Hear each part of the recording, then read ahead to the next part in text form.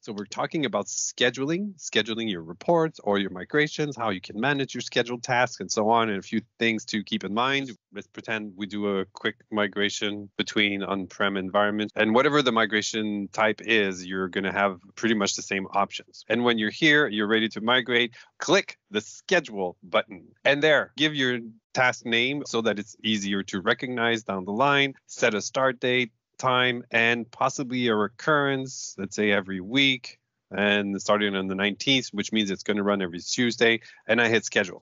See, you're brought right away to manage your scheduled task, and then you're brought to the list of all your different tasks that you have scheduled. Maybe it was just a one-time thing, maybe it's on a recurrence, but they're all here. And you'll see I have copy one item from documents to photos. I have orphan user report. I have import from file share. So you have different types of operations that you can schedule. If we go back, let's say, to a report, let's just take that basic site collection report. Well, if I want to run the site collection report on my tenant every week, well, I just have the same options. I just click schedule and it's pretty much the same. It's really that simple. While we're here, maybe quick highlight on the setup automatic export. Whether you are scheduling your reports or not, you also have the option to set up an automatic export of that report, or maybe your migration report when it's a migration, so that it is shared automatically to the document library of your choice. Now, what you have to keep in mind when you are scheduling migrations is that ShareGate doesn't really save your credentials. It saves the authentication token that was obtained when you set up your connection. And therefore, depending on how authentication is set up in your environment, that authentication token will last for a set period of time.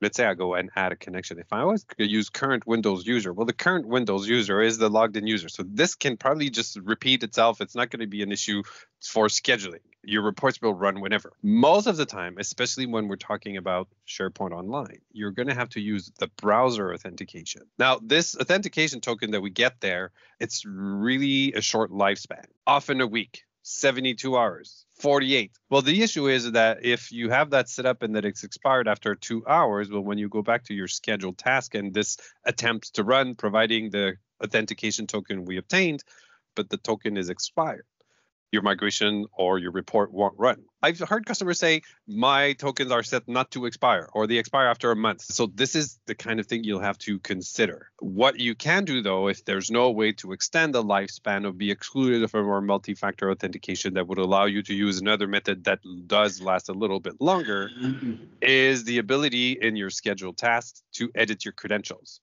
One last thing is that ShareGate needs to be active for your operations to run. So if you have scheduled tasks, you don't want to close ShareGate altogether and then sign out from your Windows session, because then ShareGate is not running and therefore can't pick up that you have a scheduled task to run.